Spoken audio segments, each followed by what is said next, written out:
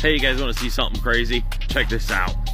So we made it home here in Northeast Ohio from the Catfish and Crappie Conference 2020 Fall, which was a success. I got up early this morning because I'm going to take my camper over to the shop so we can unload all the product that we brought with us. Look at one of these tires.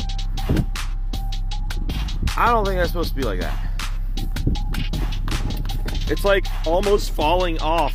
Oh no! I think I might have blew a wheel bearing. Yeah, that's not supposed to be like that.